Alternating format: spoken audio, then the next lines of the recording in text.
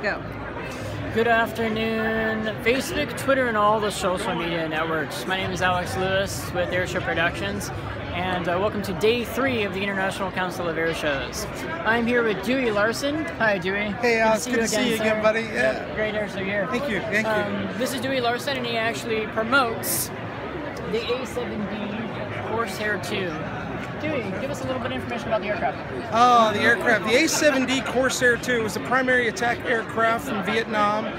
Our particular static display and ground attraction served in Vietnam from 1970, or served in general from 1971 to 1992. So it has a very storied history, has actual history, and we take it to air shows and open it up and allow people to go inside, experience fighter jet aviation, and then we take photos and print it out and put smiles on people's faces and share with the community. That's what I'm all about. That's fantastic. Talk about inspiration, man. This gives them a great opportunity to be able to actually, as you can see right here, wear the attire. Dewey, if I remember correctly, you actually do supply the helmets, the gear. Absolutely.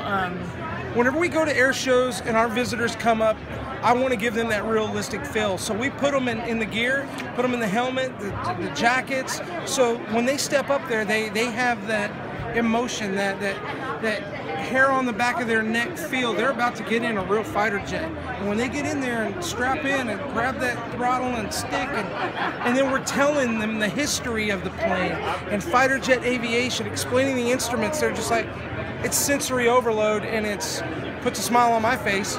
That's fantastic, Dewey. I've personally seen Dewey at quite a few air shows that we have worked for, and let me tell you, there is not a single time where I do not see a smile on a child's face, or any face for that matter. Families, everybody's having a great time. So Dewey, where can people go to find your information if they want to contact you? They can find us at Facebook. I prefer the website. Go to our website. There's a lot of information there. There's videos of our plane in action.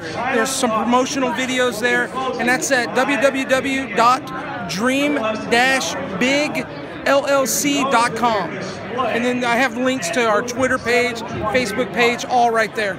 And we will definitely repost those informations in the link too as well.